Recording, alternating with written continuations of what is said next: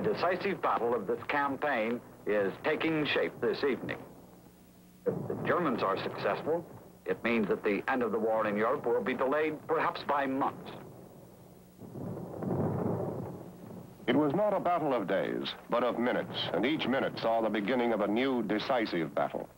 On the 17th of December, the town of Clairvaux became the setting for the next crucial battle. The one road between Clairvaux and Bastogne is straight and swift.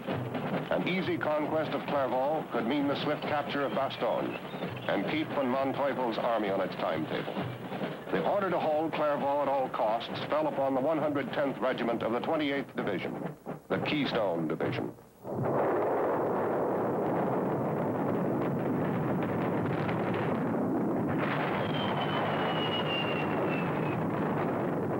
Well, when we got to where we could see the town, there was so much fighting that it just didn't look like anything was possible to be alive there.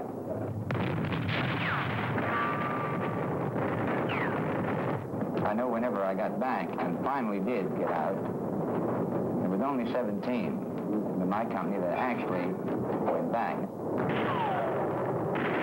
I've never seen such individual fighting. And the thing that impressed me is that the men literally held to hold at all costs until the message would come in, we have 40 men left, we have 30 men left, we have 10 men left, and they would shift their forces to meet the enemy and block them because they knew it was the utmost importance to delay.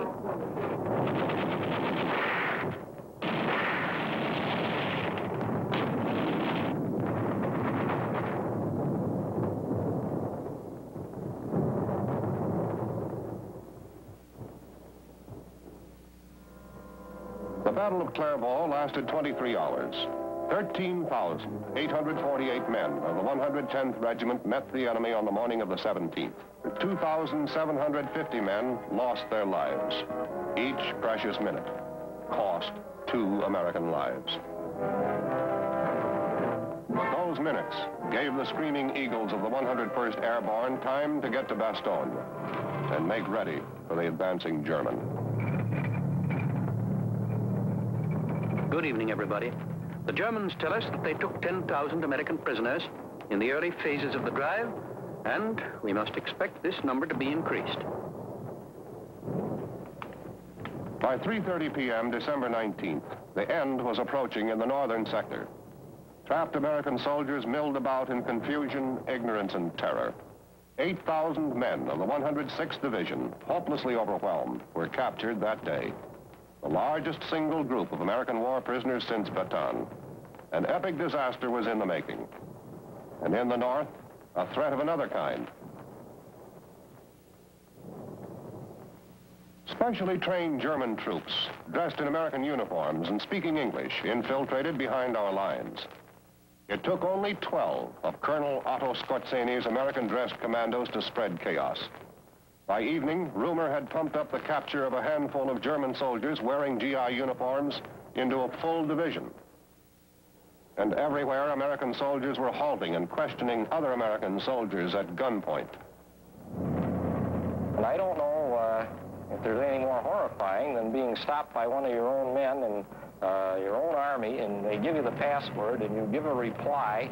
And when you give the reply, instead of there giving the countersign, you hear the safety click off the other man's rifle. And right away, you start talking about the Chicago Bears and the New York Yankees, and all you know about the city of Chicago, and while the fellow's standing there with his hand on the trigger. Skorzeny was one problem, but at Scharfe headquarters in Versailles, an anxious commander was having another problem. General Eisenhower decided to relieve General Bradley of his full battlefront authority and divide the battle line in half. Bradley would retain command of the southern half only, and someone of comparable stature for the northern half. Eisenhower's selection, Britain's Field Marshal Bernard Law Montgomery, an outspoken critic of American leadership. Many would consider this a blow to Bradley's prestige. Well, everything would have been fine, except that Montgomery seized upon this opportunity to brag about the way he'd fought the battle, and the way he said it and what he said led one to believe that we hadn't done much, that most of the credit went to the British, and that it's due to his efforts that they won the battle. As I expressed it once, he sort of proceeded to tweak our Yankee noses.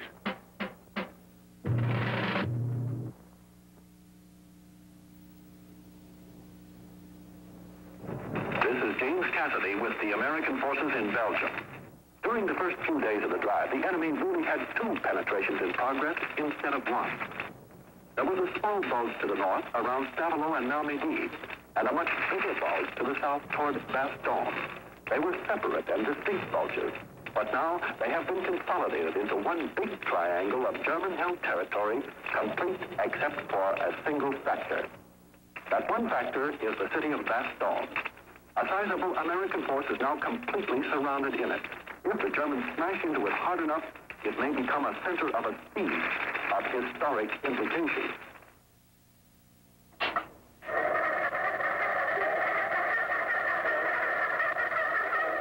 You are standing on the southeast corner of Bastogne Town Square.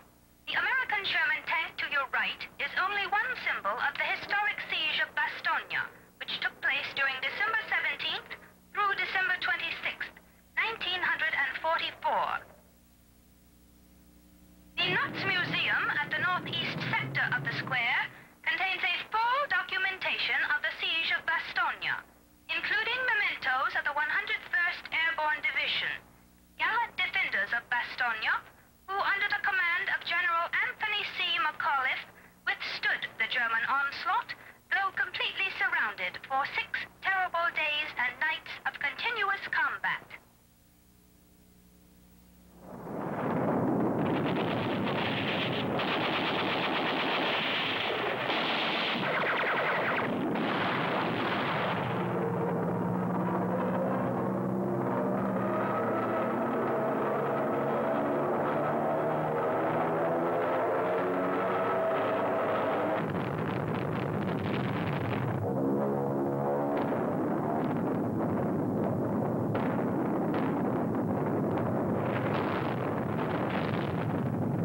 The situation at Bastogne was serious. General Eisenhower called a meeting for 11 o'clock at Verdun on the morning of the 19th. He came up from Paris with a number of high-ranking officers. General Eisenhower perhaps misread the solemnity of our faces because he opened the meeting by saying, "Gentlemen, the present situation is to be considered as one of great opportunity for us, not of disaster." And General Patton replied with a typical sally. "Hell," he said, "let's let the SOBs get all the way to Paris. Then we can really cut them off and chew them up." Well, that broke the ice and everyone got down to business. General Bradley turned to Patton and asked, "How soon would you be ready to attack, George?" And Patton replied, "In 48 hours. The remarkable thing about it was that he did just that. In a matter of minutes, his army was swinging around from the battle in the south and moving toward the Ardennes. "I'll be in Bastogne by Christmas," promised Patton. One man in particular was depending on that promise. To the USA commander of encircled town of Bastogne, the fortune of war is changing. This time, the USA forces in and near Bastogne have been encircled by strong German armored units. There is only one possibility to save the encircled USA troops from total destruction. That is, the honorable surrender of the encircled town. If this proposal should be rejected, one German artillery corps and 6 heavy AA battalions are ready to destroy the USA troops in and near Bastogne. All the serious civilian losses caused by this artillery fire would not correspond with the well-known American humanity. Signed, the German commander. To which the American commander replied,